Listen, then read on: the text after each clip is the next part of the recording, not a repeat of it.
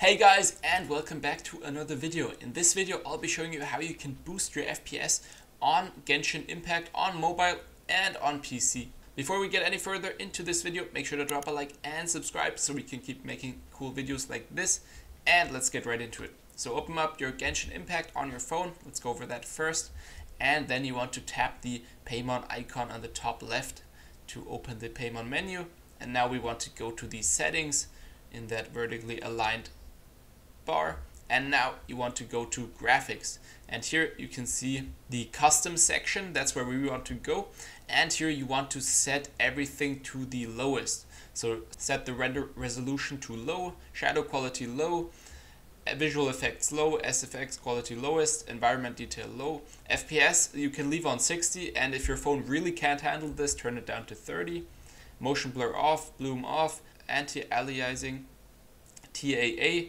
crowd density low, co-op teammate effects off. And that way you have all of your settings on low, and that will make your game run smoother because it's not that hard to load all of the graphics. Now once you have that done, then you might want to restart your game so everything is accepted and works once you play again. Now another tip on phone is close all of the apps running in the background, so that frees up some RAM space.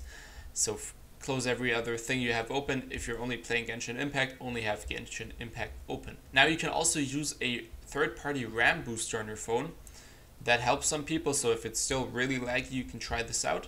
So you can try RAM booster. You can just download that on the Google Play Store, RAM booster, a memory cleaner, and download that. And then once you have that opened, you should see a rocket sign. You want to click that, and then that will clear up all the RAM space so your game can start running smoother. Now let's go over how to do this on your PC. So same process, go into the settings. So press escape, go to the Paimon menu and go to the settings, the gear icon on the left, and then you want to go to graphics again.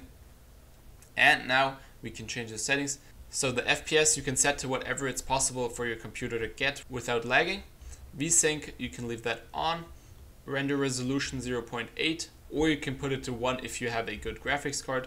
Shadow quality you can leave on low, visual effects lowest, SFX quality is up to you, environment detail lowest, anti-aliasing, SMAA, volumetric fog off, reflections off, motion blur off, bloom off, crowd density low, co-op teammate settings off, subsurface scattering off, anti-sotropic filtering 1 times, or set it to 8 times if you have a good graphics card. So that's the in-game settings. Now you can restart your game and you're good to go. Again, on PC, you want to have nothing else running. If you have 10,000 Chrome tabs open, that won't help the FPS. So you can close all that by going into your task manager, click Control, Shift, and Escape. That'll open up your task manager, and then you can close everything right there. Just right click on the process you want to close, and then click on End Task. Another thing you can do is updating your graphics driver. So if you have a NVIDIA graphics driver, you can download GeForce Experience, and right there that will always show you the newest driver, and you'll see if you can update it or if you already have the newest driver. Now on your PC you can actually prioritize certain applications. So you could prioritize Genshin Impact so that runs more smoothly. So to do that, open your task manager, press Control, Shift, Escape. Then in the task manager, click on details on that top bar, and then you want to look for Genshin Impact.exe, right click on that, and then set priority, hover over that, and then click on high once that menu on the right opens up. Another thing you can try is overriding the high DPI scaling behavior. This just makes your game run more smoothly.